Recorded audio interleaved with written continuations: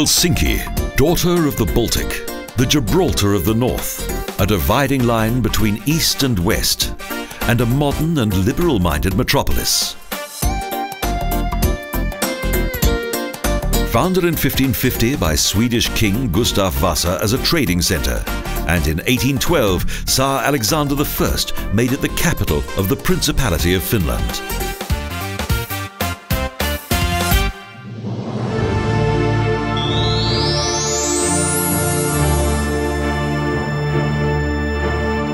The city's new look reflected the power of the Russian Tsar, as reflected by Helsinki's splendid cathedral.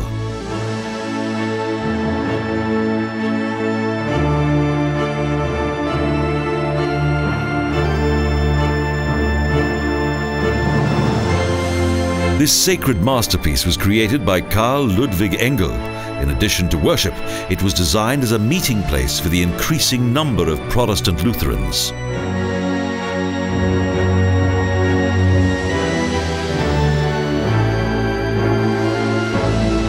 The green copper dome and its golden adornments and 4 side towers dominate the city centre.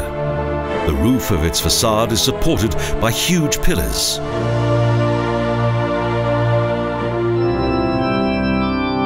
The interior of the cathedral, although relatively plain, is an impressive sight. The altar painting features a scene from the death of Christ.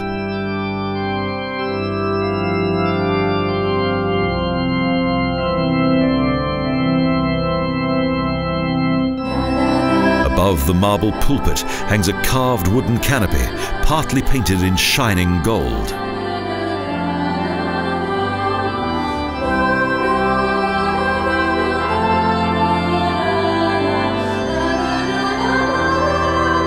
The ground plan of the church is that of a Greek cross, with a narrow balcony at each end. Each arch is beautifully decorated.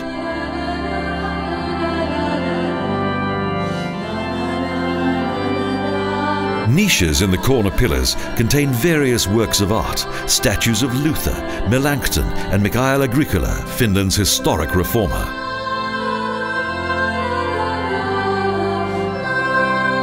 The organ's 5,614 pipes and 57 stops were once filled by air from a massive pair of bellows.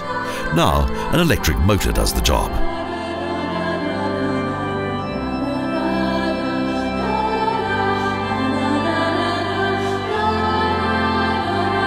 Due to its elevated position and huge dimensions, this is Helsinki's most prominent landmark.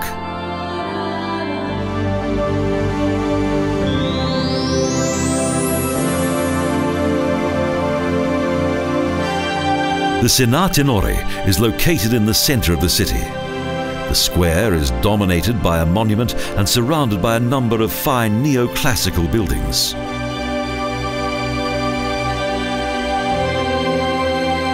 Czar Alexander II included public, ecclesiastical and academic buildings in the square, government offices, a cathedral and university. His statue is surrounded by various figures that symbolize law, science, art, work and peace.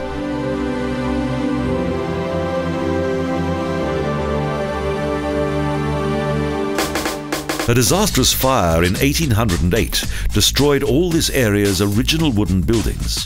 However, an extensive reconstruction program was subsequently brought into being. The planning and rebuilding of the city took place without delay, and in around 1840, the centre of the city had mostly been completed. It was a popular place to meet.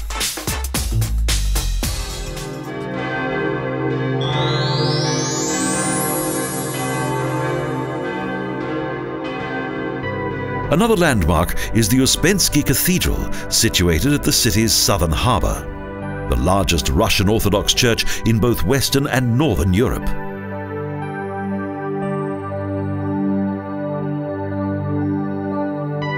Built in 1868 according to traditional Russian design, its exterior is of red brick and it is crowned by 13 gilded domes.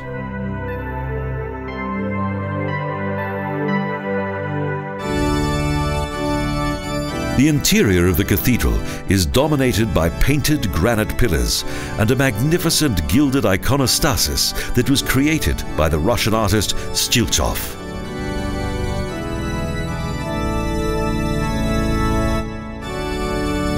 Orthodox churches are always built in an east-west direction, with the altar pointing east. Thus, the worshippers face the rising sun toward paradise.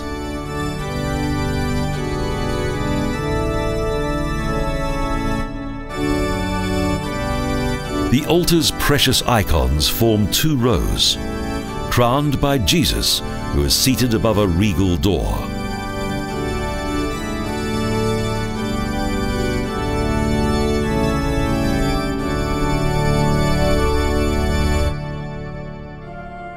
The Holy Nicholas is one of many saints whose pictures hang on the cathedral's walls and side altars.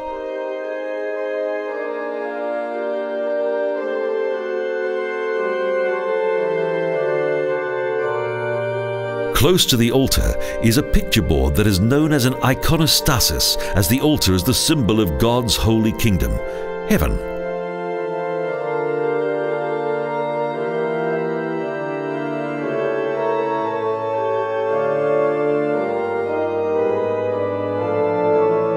Each wall, pillar and ceiling is highly decorated. The tradition of iconography was mainly developed in monasteries.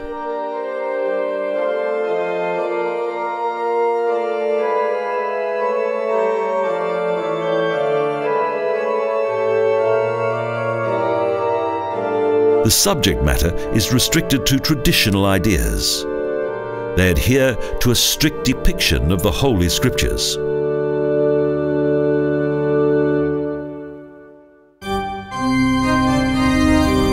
The central dome and vaults of the altar feature a starry blue sky. Thus, the divine Orthodox service is even more touching and incorporates liturgical text of the early Middle Ages.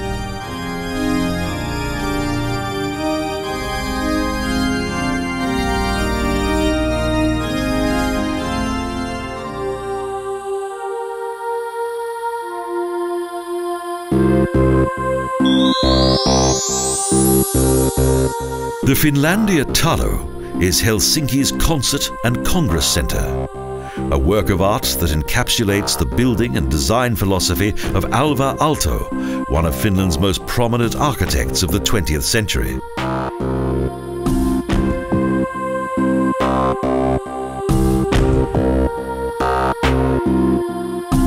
The white-coloured opera house was completed in 1993. It was a daring project, as the city's treasury was empty. But music reigned supreme, and today, the building is an important part of the city's cultural life.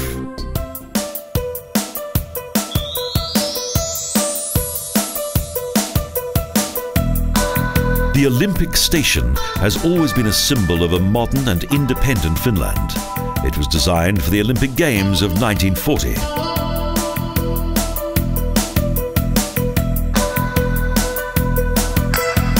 Due to the Second World War, its inauguration was delayed until 1952. It was a spectacular sight.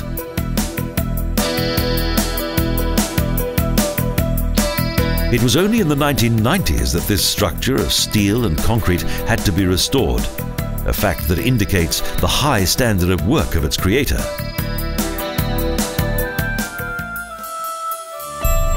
In front of the main entrance is a monument to Finland's most famous sportsman, Paavo Nurmi, a long-distance runner and national hero.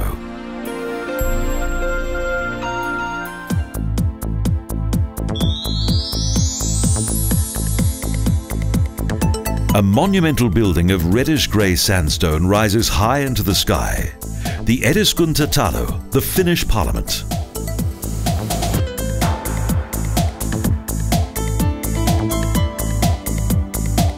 A row of huge pillars supports the front of the classical building. Wide steps lead up to the building.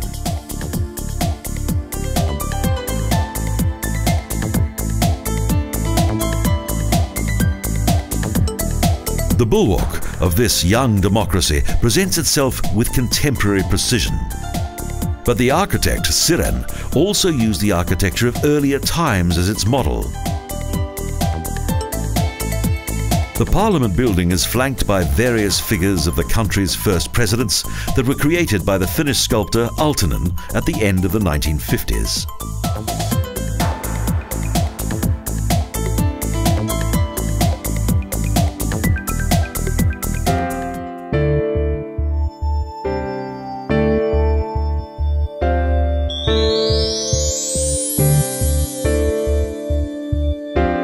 Since 1918, a granite bear has guarded the entrance to the magnificently restored Kansallis Museo, National Museum.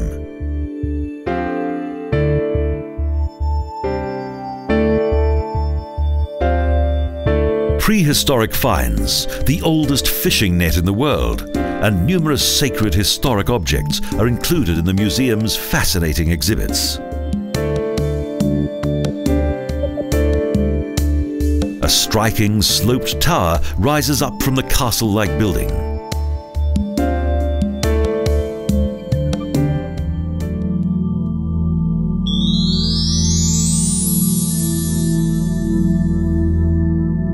In the city centre, and surrounded by various tall buildings, is an almost hidden yet extraordinary house of God, Rock Church.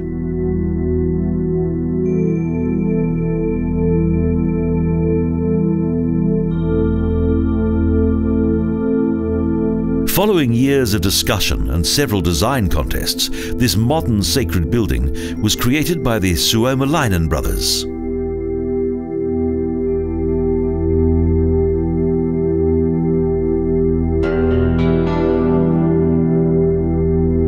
Blasted into the rock, the flat dome of the church is hardly recognizable from the outside.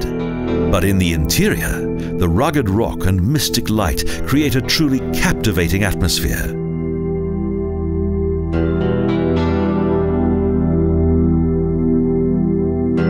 The simplicity of the church and its close association with the elements is quite thought-provoking.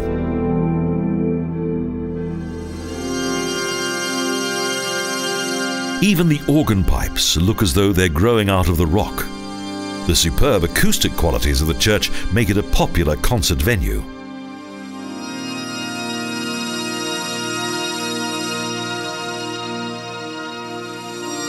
This Protestant Lutheran church can seat a congregation of 750. Each year, around 500,000 visitors come here.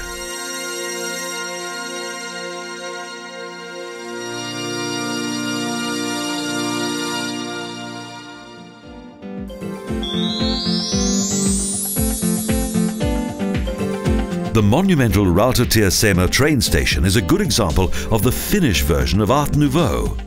It features a huge clock tower that is 48 meters high.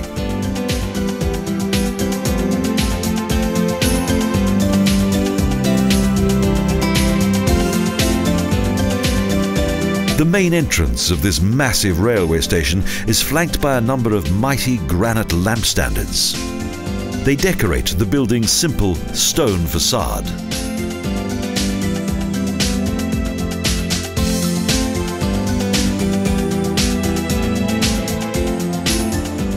The station is of highly functional design, and each of its halls is clearly divided.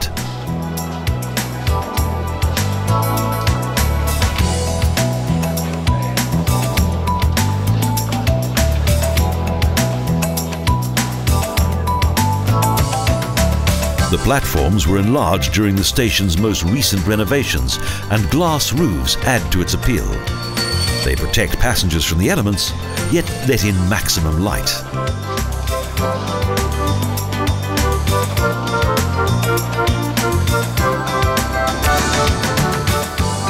Trains embark from here to travel the length and breadth of Finland, and also beyond to various neighbouring countries.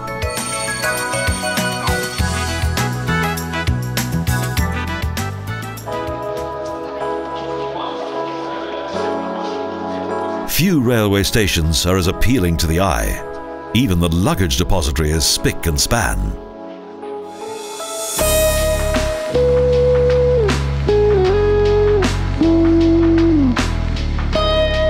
It's hardly surprising that architect Eliel Saarinen's design for this station was used as a model for many others throughout Europe.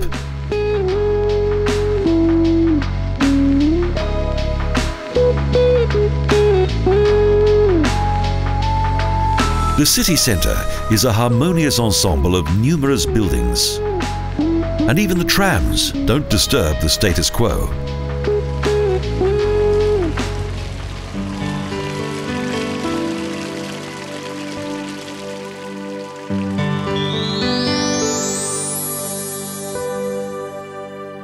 Finland's most important composer, Jan Sibelius, also has a monument dedicated to him.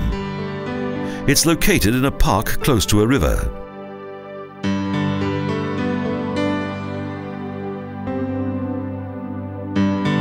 The sculptress Aila Hiltunen created this work in 1967, an organ-shaped building constructed of welded and polished steel pipes.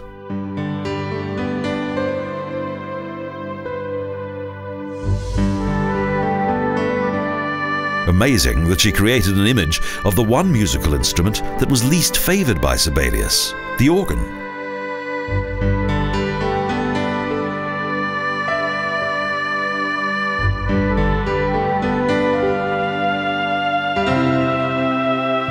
The famous composer played an important role in Finland's national identity. His music is loved all over the world.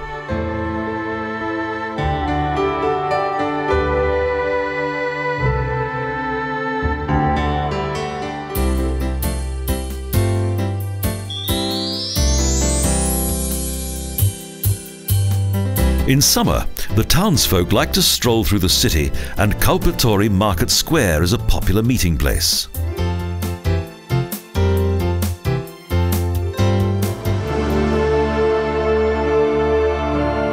In the middle of the square is the city's earliest public monument, an obelisk that commemorates the Tsarina Alexandra.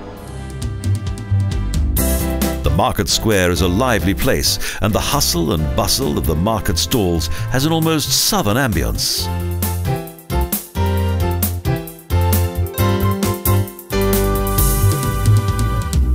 Skilled craftsmen carve wood and create tempting souvenirs in just a few minutes.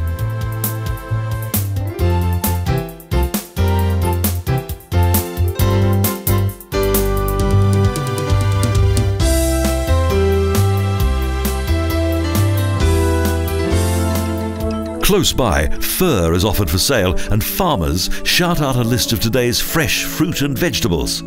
It's a fascinating spectacle.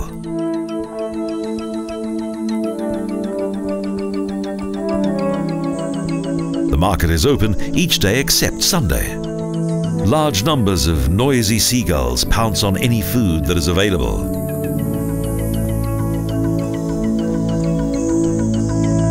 The sea is nearby.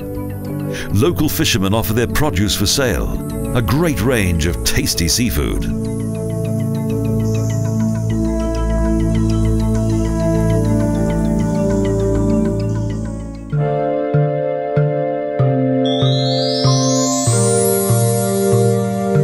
The old Vaha Kaupahalli Market Hall is situated on the edge of the market square, next to the quay, a magnificent building.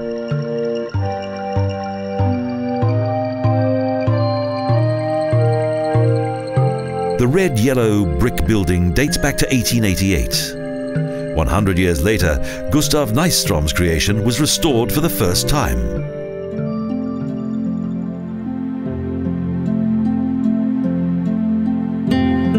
The hall features several of the original market stalls that have been well preserved right up to the present day.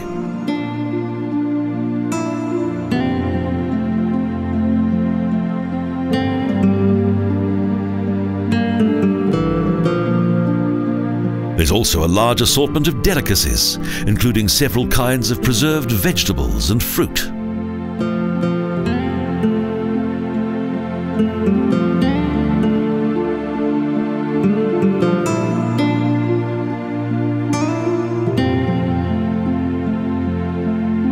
And also a huge variety of good quality cheese, sausages, and tasty varieties of meat.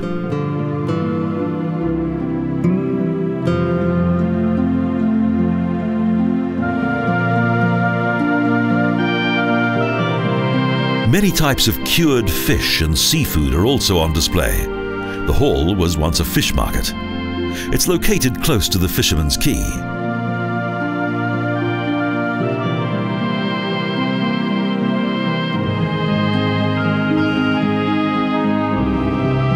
Fast food is also on offer, much of it featuring fish, the region's most important produce.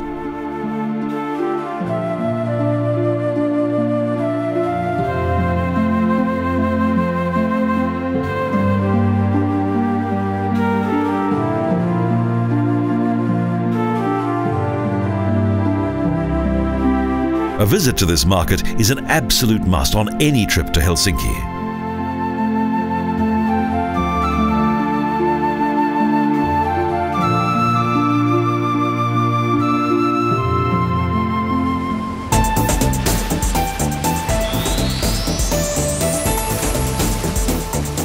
The city's southern harbour is always busy. Here, huge ferry boats embark for Stockholm or Turku.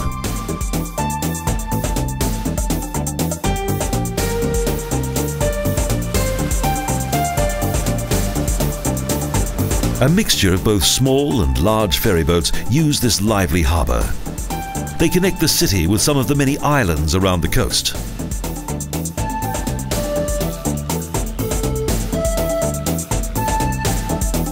Pleasure boats and water buses negotiate their way through the harbour.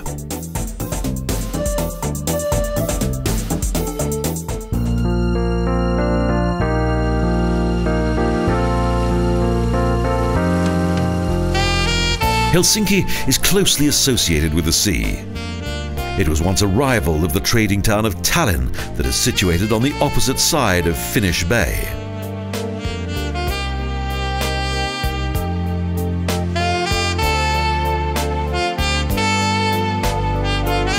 The city began to blossom in 1748 when it was decided to build a mighty fortress on an island just off the coast.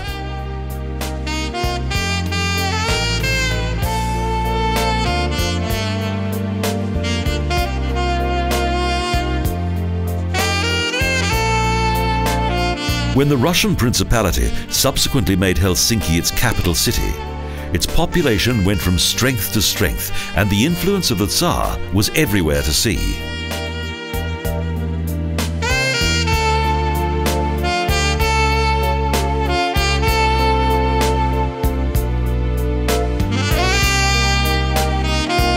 The tumults of the First World War and Russia's October Revolution of 1917, during which the Tsar was overthrown, brought things to a head.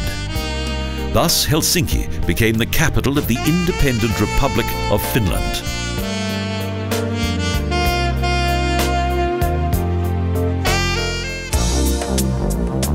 A short boat journey leads to a picturesque sea fort close to the harbour.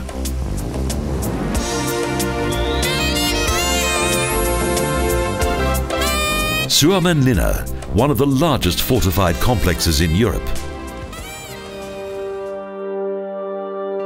In 1748, the Swedes began to erect a huge fortified complex on the 6 islands just off the coast.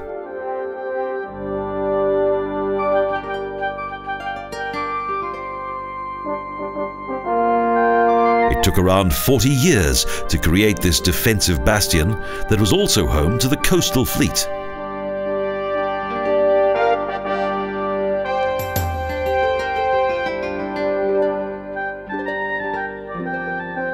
But this tranquil scene is deceptive.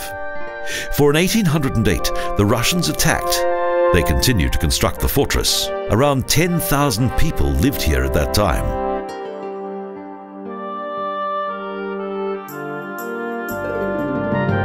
In 1855, several days of cannon fire terrified the city's population. 70 battleships of the Franco-British alliance destroyed the fortress.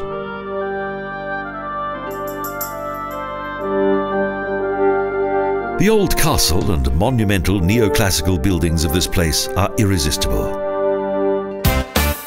Helsinki is captivating and has rightly been declared Europe's capital of culture.